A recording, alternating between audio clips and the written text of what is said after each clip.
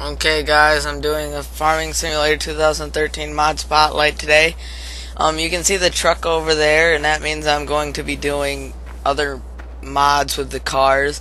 Yeah, this might be a little offset because I accidentally messed my microphone up and I have to do this.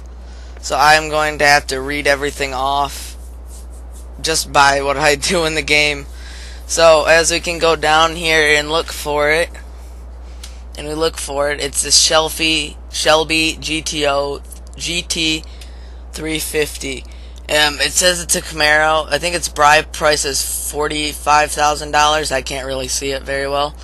And so the first thing I noticed was it was turned around. Yes, it looks pretty good during the walk around. I get in there. I'm sorry you can't hear what it sounds like. You have to press enter to start it. It's got ES limiter. I'm gonna put music in the rest of this video just so you can, watch it and listen to some music because I don't really know what to do because of it.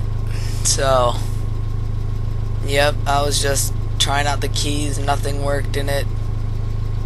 The only keys are 1, 2, 3, 4. So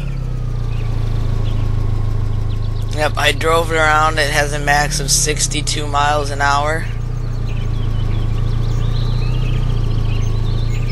Yep, there's me driving it around 62. That's like about the most you're gonna get in this game. Yeah, don't ask about all that being cultivated. It'll be revealed in the next video. I am getting my computer fixed this weekend, so you probably won't see any videos from me until Monday when I get it back. I just need to get some software fixed on it, because when I bought it, the software wasn't all on it. So I have to get it put back on. So, yep. I think I'm probably gonna end the video here, or just add some music in. Because, there's really not a whole lot. You can listen to the car for the rest of it, maybe. It's just that, I really didn't fix the mic, so I'm sorry for that. And so, yep, that's the end of me narrating. And so, I did download a garage mod that you'll see in just a minute when I get over there.